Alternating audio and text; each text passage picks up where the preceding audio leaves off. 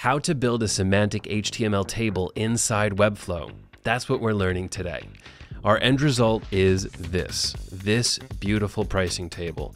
We're going to build this. It's going to be semantic HTML, an actual HTML table component, and it's going to look great.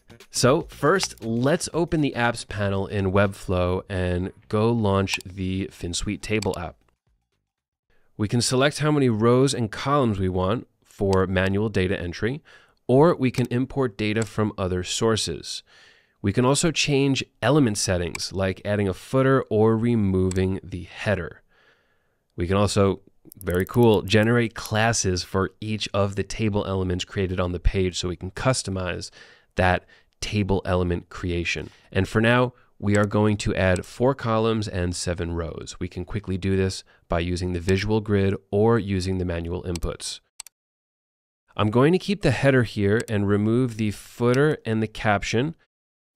For classes, let's keep the table prefix. We can also change it to plans, for example, but let's keep it the default table. You can see here on the right that we have a preview of our table, and we can edit the content by clicking on the cells, like text 1 and text 2. But we already have a spreadsheet, so let's go and quickly copy and paste the content from a spreadsheet. Let's go to Google Sheets, for example, select the data, copy with Control-C, Command-C on Mac, and then paste it in this field. Nice, done. Now we can insert our table on the page. First, let's select an element in the Webflow canvas, like the container, and click on this button.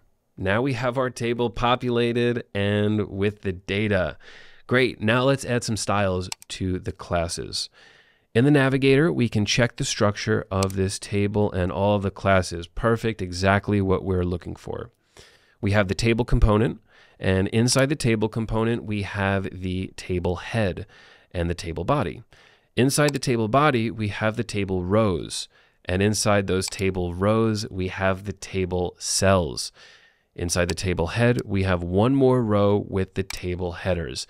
This is the full structure of the table that we just generated in the app. And all of these elements are the correct HTML table tags, so you are fully accessible and you are good for SEO with this table setup. Great, so let's now style this pricing table. Let's make it look good.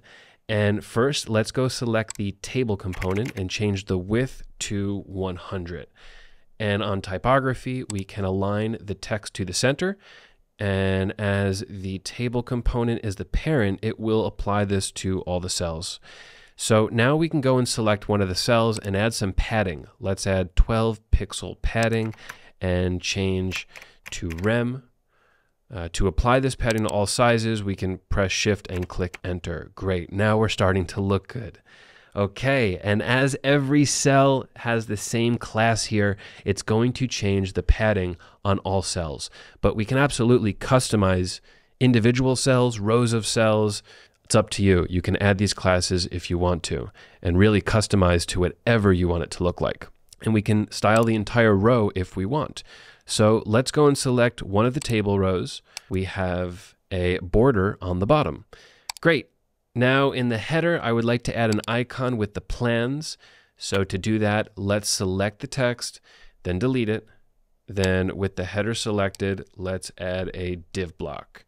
We are able to add elements inside the cells. This can take our designs to the next level. So on this div block, let's add a class like table header block.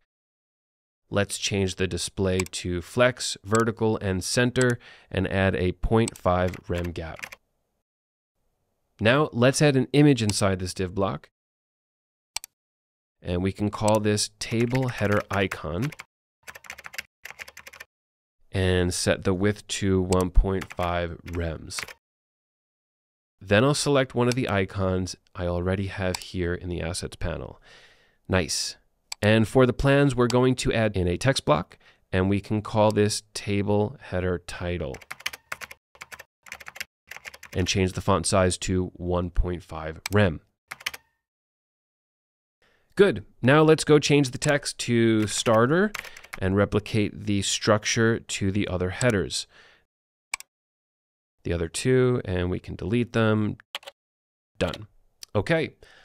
I think it's missing some padding here in these headers. So let me add 12 pixel padding to the headers as well. And that happened because we have a different class for header and cells. So now we can style both of them if we want to.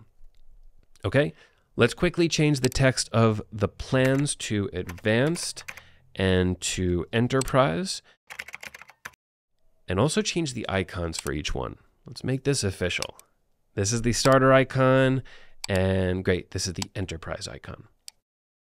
Great, we're almost there. In this case, we have two headers for this pricing table. We have one in the first row, and we have one in the first column. So to highlight the ones in the column, we can add a combo class like isHeader. And we can change the font weight to semi-bold. Now, manually, we can go and add this combo class to the other headers. Cool. Now let's fix these prices here, missing the $sign. Okay, and style them as well. And we can do the same using the combo class method. Let's add isPrice and change the font size and change the color. Great. To improve this pricing table visually, we're going to add some icons. Okay, first, let's remove the text content. Then inside the table cell, let's add an image. And this can be the table icon and can have a width of 1.5 rem. Let's choose the icon and copy and paste it to the other cells. To finish, let's add a new row with the buttons. Our users should be able to subscribe to our plan. So let's go and add that new row with new custom elements. So let's check here in the navigator again. We can copy and duplicate any row we want. This works just like any other element in Webflow. In this case, let's duplicate a row and let's remove the text content of the cells. We select, double click, delete. We do the same for the other cells. With the empty cells, we're going to add our buttons. This button can have the class of button, which is a styled class I already have in my style guide. We can copy and paste the button to the other cells, and then we're done with our pricing table. We can add styles to our table on all responsive levels. Since this is an HTML table component, we do recommend setting a width and overflow scroll so that users can swipe and see the full table content on both tablet and mobile. Great. Before we publish, I'm going to add a pricing header. Let's make this official. I'm going to add a div block called table wrapper to wrap the table component. We'll add 3 rem padding, and we will also add black borders. Great. Our pricing table is published and it looks awesome.